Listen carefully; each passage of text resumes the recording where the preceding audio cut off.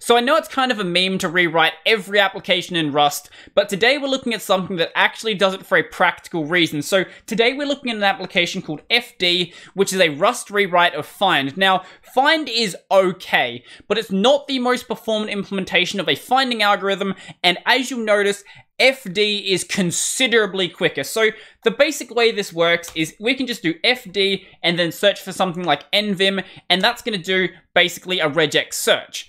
Now, also, it's case insensitive unless the search you have contains a capital. So if you do something like FD, something like this, that won't actually return anything because there's nothing that's actually spelt like this. But if we had, say, a file in here that did have a capital in it, then with the original search, that actually would have worked.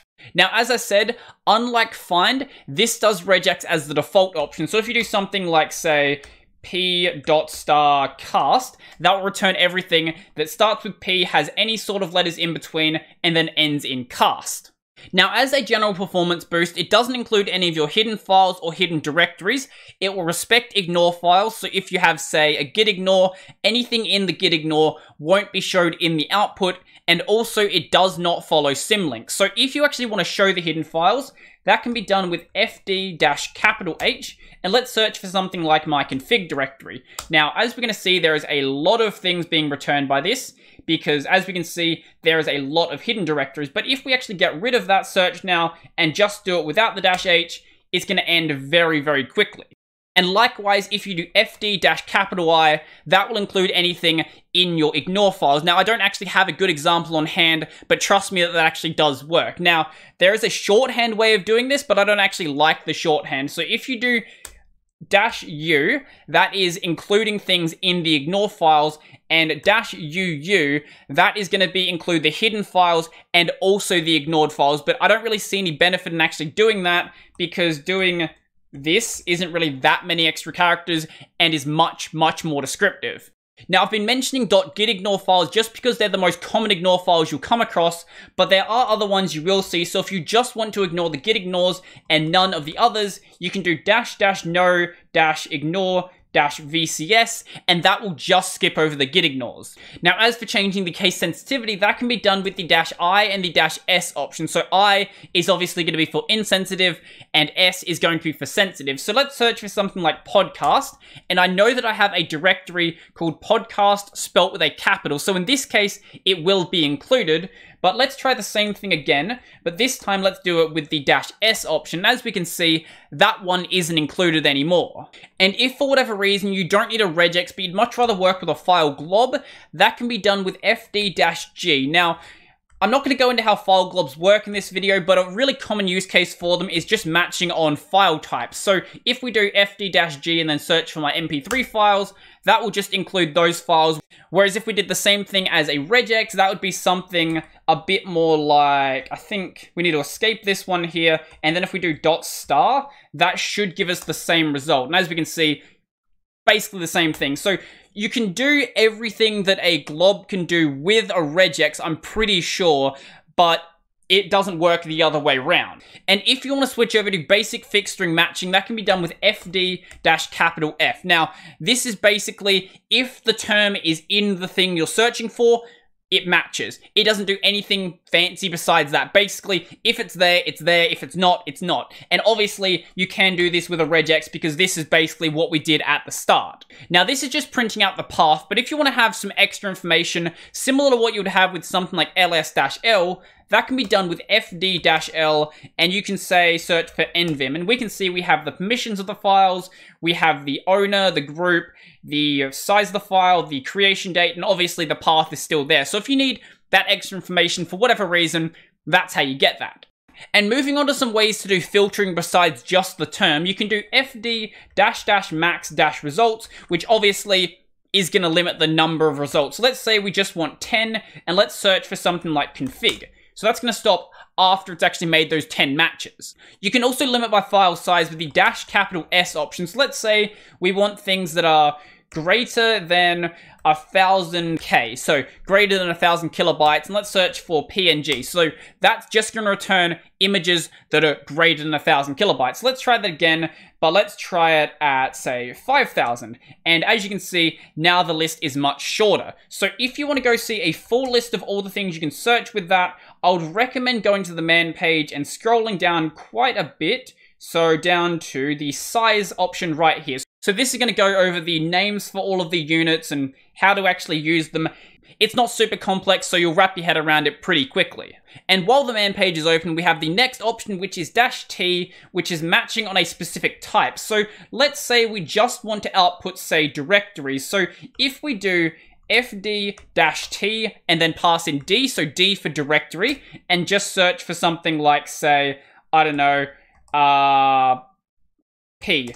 So that's going to return every single directory we have that has P in its name, but it won't return a single file. So all of this is cool, but what about some practical use cases? Well, with FD, you can also pass in the -X option and run a command on every single one of the results. So, for example, we could do something like fd-t and then say only limit it to files and -X wc-l. So what this is going to do is search for every single file in this directory and then do a word count on that file. And basically, it does as you'd expect. So even without giving it a query, it does do a recursive search, as you can see from these ones right here, which are in a subdirectory from the directory that we're in right now. Now, the one question you probably have is this actually faster than find? So let's do a bit of a benchmark. Now, this is going to be the least professional benchmark you've ever seen, but the difference is so great that you still will be able to see the difference. So first up, we're going to run just find, and we're going to run it with a regex just because this is the default way that FD also works. So this is going to do a regex search for every single one of my JPEG files, and as you're going to see, it's not horrendously slow. It's going relatively quickly, and now it's done. So the problem with find is the regex in find isn't really that quick. So because we're just searching for JPEG files, let's do it with a file glob instead, because the glob will be quicker. So let's try this command right here. And as you're going to see, it's going a bit quicker, but it's still taking quite a while. Now let's try the same thing out, but this time by using FD. So this is doing FD, including the hidden files and including the ignored files with the exact same search. Now we're including the hidden files and the ignored files because this is the default behavior that find has. So let's run this, and as you saw, it's already done. Now, by default, FD doesn't include those hidden files or ignored files, and by doing that, it is even faster. So let's try this out right here, and it's already done.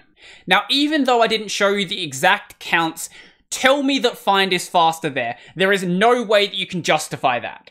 Now, one thing to mention about FD is it's not a perfect re-implementation of find. Now, obviously they changed the default behavior, but they also actually didn't bother including some of the options. So for some things, you may still need to go back to find.